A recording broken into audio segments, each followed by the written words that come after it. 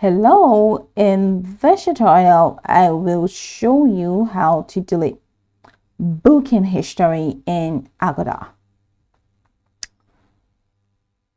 The first thing I'd like you to do is to open your preferred browser and navigate to www.agoda.com. If you're not already signed in, click on the sign in button at the top right corner and enter your credentials. Once logged in, hover over your profile icon at the top right corner, click on it. From the drop down menu, go ahead and select bookings. And that's going to take you into the bookings page where you can now view your past reservation. Agoda doesn't currently offer an option to delete booking history. However, you can archive past bookings to keep your upcoming tab organized.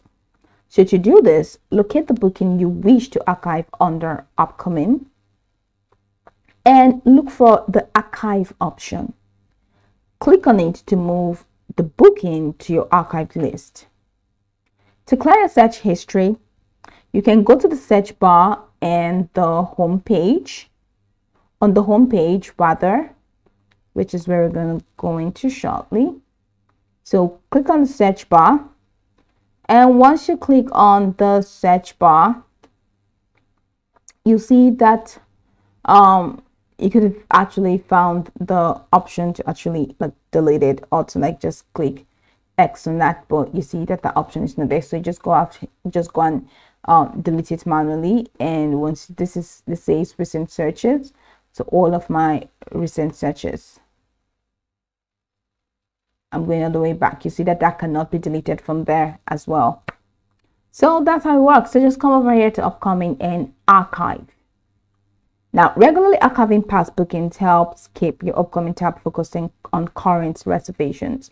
So clearing your search history can also enhance your browsing experience by removing outdated searches. But apparently, you cannot even clear your search history on Agoda.